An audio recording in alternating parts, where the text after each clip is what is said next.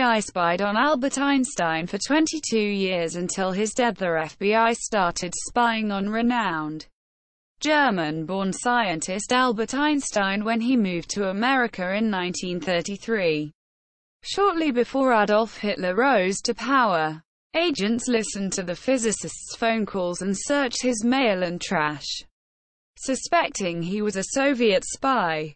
The surveillance, totaling 1,800 pages, ended with Einstein's death on April 18, 1955. With no supporting evidence, no Pak soldier or citizen died in Balakot airstrike. Sushma Swaraj, External Affairs Minister Sushma Swaraj on Thursday said no Pakistani soldier or citizen died in the Balakot airstrike carried out by the Indian Air Force in response to the Pulwama terror attack. "We had told the international community that we took that step in self-defense," Swaraj said. "They were told to target only Jaish-e-Mohammad terror camps," she added.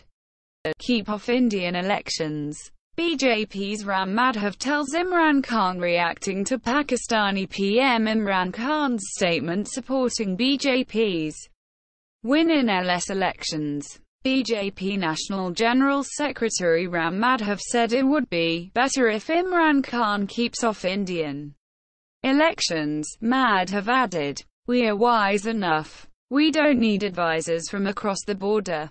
When we, BJP, come back to power, we'll see how to deal with our neighbors."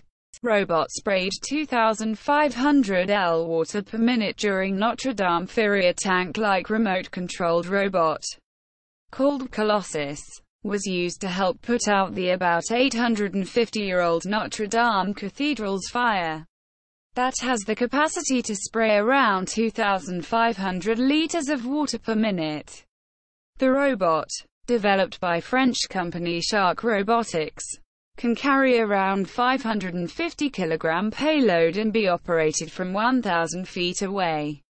The fire was extinguished after 14 hours.